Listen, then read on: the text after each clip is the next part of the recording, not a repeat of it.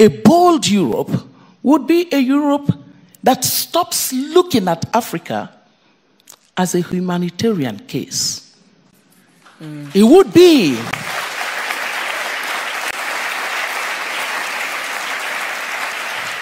a bold Europe would be a Europe that looks at Africa and sees the possibility of a contiguous zone of prosperity and stability. Not a Europe that makes immigration the heart and mind of its relationship with Africa. It would be a Europe.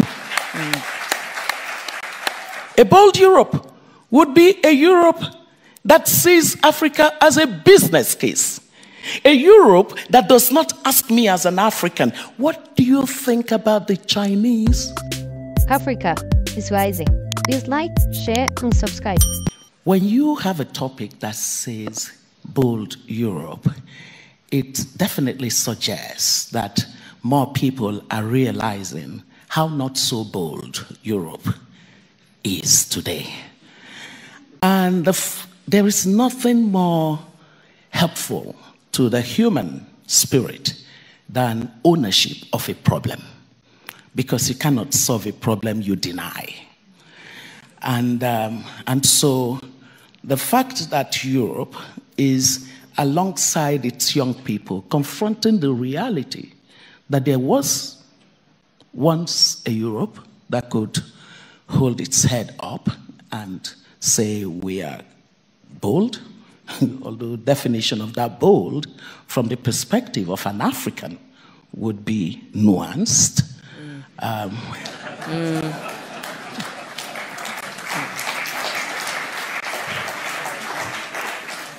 But it still is a good thing that we're having this topic.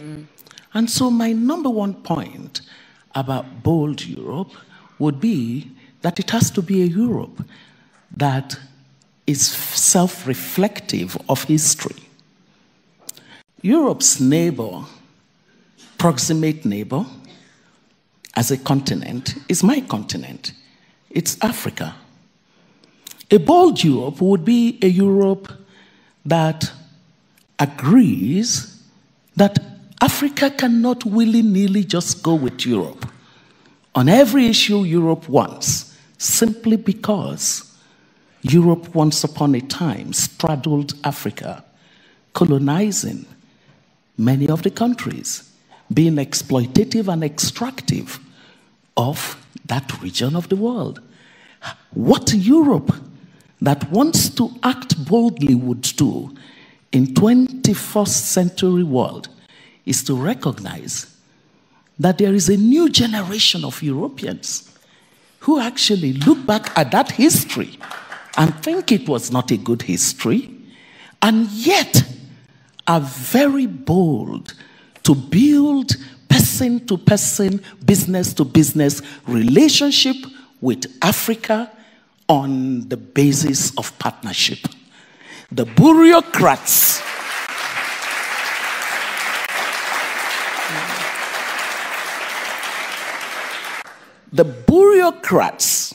with the old and dated mindset of Africa need to retire so that this younger generation that understand that it is about the cumulation of ideas and the diversity of those ideas that will take us into a prosperous future that is equitable. Number two is that a bold Europe would be a Europe that stops looking at Africa as a humanitarian case. It would be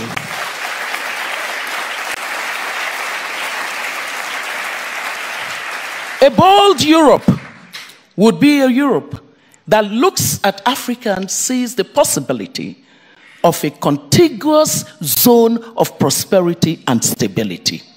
Not a Europe that makes immigration the heart and mind of its relationship with Africa. It would be a Europe. A bold Europe would be a Europe that sees Africa as a business case. A Europe that does not ask me as an African, what do you think about the Chinese? Why? You are Africa's proximate neighbor, and you're worried about a country that's how many nautical miles away from your neighbor. You have to be asking yourself, what did we get wrong? That's what a bold Europe would do. A bold Europe would stop being hypocritical. And what do I mean by this? Europe took a position around the issue of climate change and the various options of energy generation for the world. And suddenly something went off. And a redefinition of what energy security would mean in terms of sources of energy mix happened. So suddenly, gas has become an important part of the equation. Even coal has become an important part of the equation. And it actually confidently, in a wrong way, goes across Africa, picking up prospects of these resources. Whereas your proximate neighbor has just 35% of its people with access to energy. It made it difficult for these countries to have access to the capital that could develop their diverse sources of energy. And suddenly, because Europe's own energy security is threatened, it goes back on its word.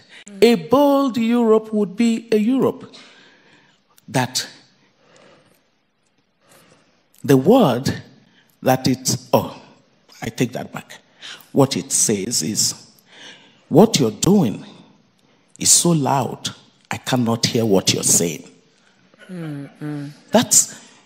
Europe has to work back on this. Because the truth is, Europe needs Africa. A bold Europe would look at the demographics and what the demographics are saying to us in terms of the labor force of the world. Our continent, Africa, is going to be 1 out of every 3 young people in the workforce of the world by 2030 are going to be coming from that continent. You called me to come. I believe you called me as a friend. And friends tell the truth. They don't do diplomacy. They are very direct. So, our continent is a continent that Europe today, with the present mindset, would miss out on.